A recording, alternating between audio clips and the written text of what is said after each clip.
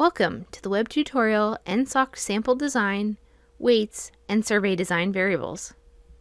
First, let's go over what you can expect to learn. We will start with an overview of the design of the National Study of Caregiving, or NSOC, followed by an introduction to the NSOC weights, and a description of the NSOC survey design variables. Let's start with the NSOC sample design. NSOC is designed to represent family and unpaid caregivers to participants in the National Health and Aging Trend Study with limitations in daily activities.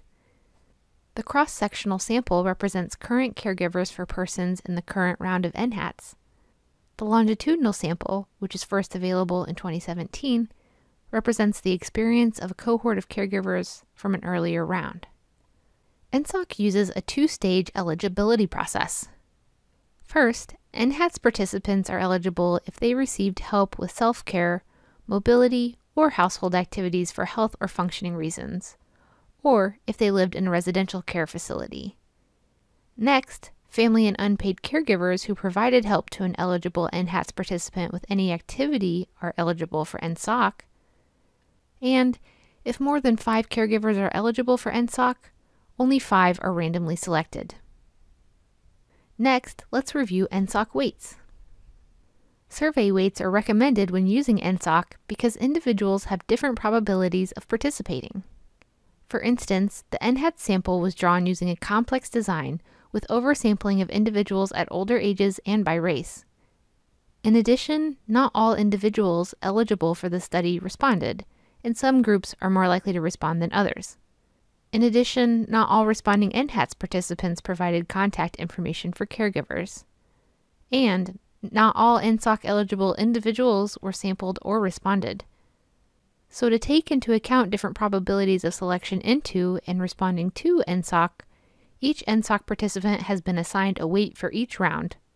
To make unbiased inferences about older Medicare beneficiaries and not just the sample responding to NHATS, survey weights are needed. Let's take a look at the different types of weights provided. Cross-sectional weights have been created for every round of NSOC. In addition, starting in round 7, NSOC has produced cross-sectional weights for end-of-life caregivers and longitudinal tracker and longitudinal weights for caregivers interviewed in the prior round. For each type of weight, users have a full sample weight and a set of replicate weights. For each type of weight, 2 types have been produced: full sample weights and replicate weights. When Taylor series linearization estimation methods are used, the full sample weights should be specified together with survey design variables.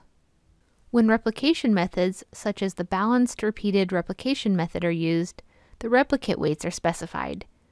Note that survey design variables are not needed with replicate methods. NSOC weight variables have name specifications that we show here.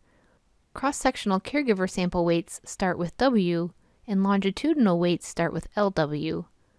They are then followed by the round number designated here with the pound sign. All full sample weights end in WGT0, and all replicate weights end in WGT followed by the values 1 to 56. The type of weight is highlighted in the middle, for instance as CGFIN, which is final for living SPs, CGLML, which is the last month of life, or CGTR for the tracker.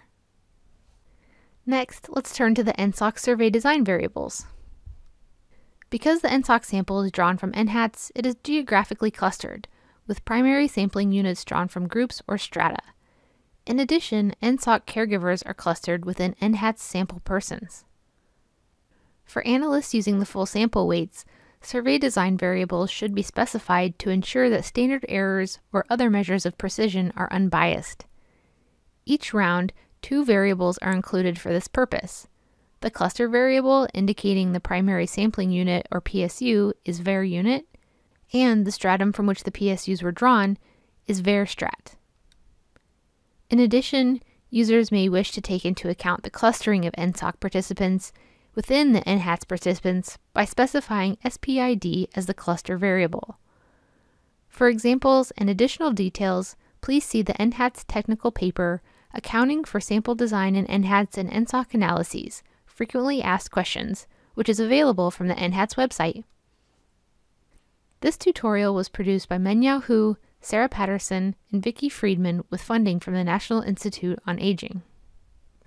This ends the web tutorial NSOC sample design, weights, and survey design variables. Comments and questions may be sent to nhatsdata@westat.com.